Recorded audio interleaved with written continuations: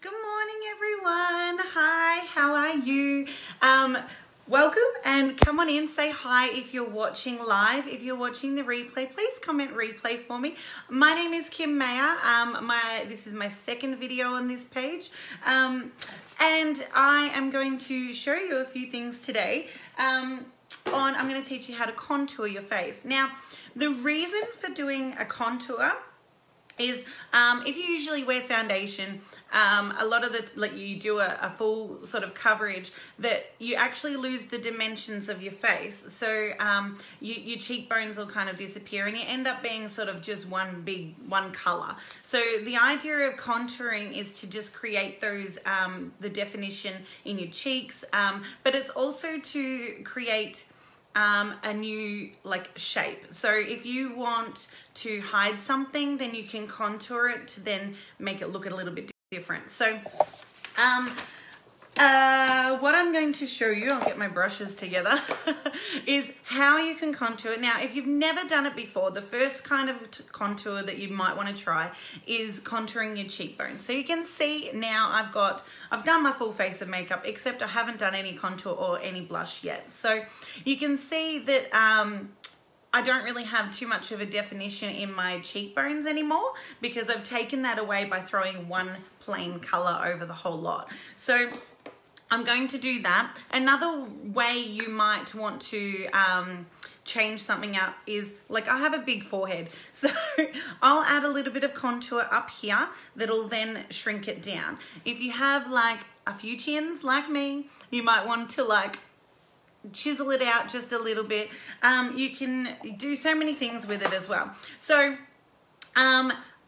I do use Senegen's products, but you can use whatever you have. So sometimes you can use a foundation shade, maybe 3 or 4 shades darker, and then that could actually work as a contour for you.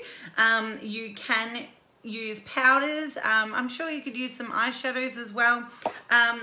But what I'm going to show you is we have blush that you can use, we have eyeshadows that you can use, and one of my favorite ones is the Color Corrected Tinted Moisturizer. This is the shade Deep, which is actually for a tinted moisturizer for a full face when you're a darker skin tone, but because it's a moisturizer, it actually blends out really, really easily, so this is my choice for that reason. So what I'm going to do, I'll show you how to find your cheekbone as well. So from the top edge of the top of your ear, going down to the edge of your mouth, if you drew a line going across like that, just like that, then you'll find your cheekbone, and you'll be able to feel it if you can't feel it already, but you'll be able to find it and feel it. So then you just want to roll that slight bit underneath, and that's where you're going to do your contour. So you're going to start back a little bit at the ear, and then you're going to come forward. But the rule is, just when you look forward, stop at the edge of your eye. Don't go any further towards your lip from that edge.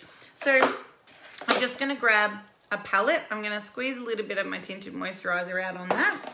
And then I'm going to grab a brush and I'm just going to pat into it. Now, one of the reasons I love using this product as well is because it is a cream product. So if you make any mistakes, then you can easily go back over with your foundation brush and just tap it out. So, all right, so I'm just going to go from that edge underneath my cheekbone, and I'm going to pat it down first. So it might look a little bit full on, but you can buff it out. So when you do buff it out, you're going to go and don't bring it down, because if you bring it down, you're actually going to draw your face down as well. So you want to do that line, and then you're going to bring it up a little bit, but you're not going to go past the peak of your cheekbone. So just buff that out a little bit. So if you feel like it's a little bit too full on, then you can go back, as I said, to your foundation brush and just tap over that edge, and it softens it a whole heap. But you can see I haven't gone past that edge there, but you can see how much definition it's added from that side to that side. I hope the lighting's all right. But so that's how you can get a little bit of a contour happening on your cheekbone. So I'll do the other side quickly.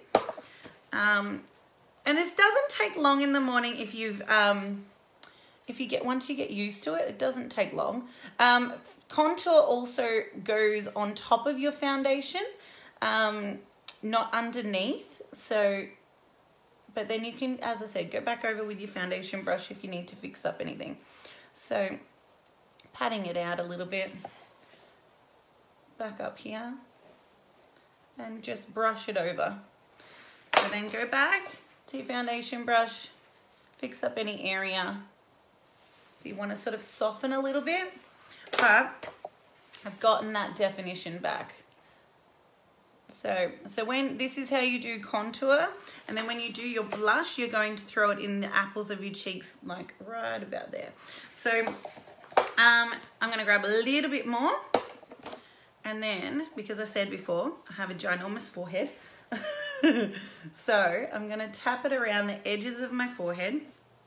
As I said, it does blend out really, really easily. But yeah, you can use, some people like to use powder products. The reason I prefer these cream ones is because you can go back over with your foundation and you can fix it up. So if you make any mistakes, whereas like a powder product can fall off throughout the day as well. But it also, if it sticks to your foundation, then it's going to get stuck there, and you're, you know, stuck if you've made any mistakes. So I'm just going to go from underneath my ear. This is how you do your jawline. So you're going to follow your jawline just like that. You can see I've gone pretty dark over this side, but you're going to blend out just underneath your ear. Because what that does is it casts a shadow just underneath your ear that makes your jawline stand out a lot more. So if you need to get a bit more of a jaw like I do. All right, a little bit more. Once you get used to it, and I'm not teaching, it does actually take 2 seconds to do in the morning. So, if you can see, sorry, my mirror's over that side. So tap that out, and then your double chins. So only do the littlest bit and really, really lightly. So usually I just go with like a little bit of whatever's left over on my brush, because you don't want to end up like doing this sometime in the day and then looking like you've got a bit of a beard happening. So it's just that slight bit of a shadow that you want to add, and it just slims out your face a little bit. So another thing you can do too, if you have a wider nose that you're not happy with, that you want to slim out a little bit, is just to go down, you squish your brush, or you can use a smaller one as well, and squish your brush and just go down. Can you see how I'm kind of creating that line just next to my nose? So, and then the other side. I'm sorry if my lighting's like playing up. It's a bit sunny out today, so so there you go. So I've made that skinnied out, and then if your nose is a little bit longer as well and you want to shorten it, then you would go in underneath.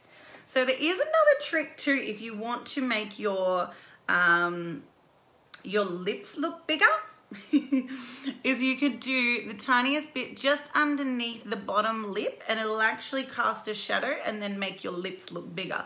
I don't really do that one, but you know, it's an option. If I want to make my lips look bigger, I'll do an ombre look, so darker on the outside and lighter in the inside, and always like a shimmer or a gloss, which will always make it look bigger. And a lighter lip color will always make your lips look bigger as well. So there you go. There you have it. A little bit of contour, you know, and then I would go on to blush after that.